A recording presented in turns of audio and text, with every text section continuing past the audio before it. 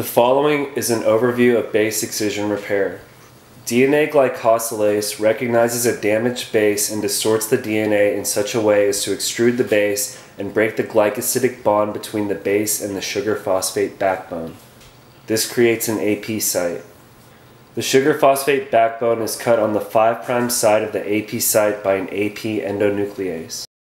DNA phosphodiesterase then removes the AP deoxyribose phosphate that was left by the DNA glycosylase. DNA polymerase I fills in the gap and continues repair synthesis for a few nucleotides downstream by removing old nucleotides using its 5' to 3' exonuclease activity and replacing them using its polymerase activity.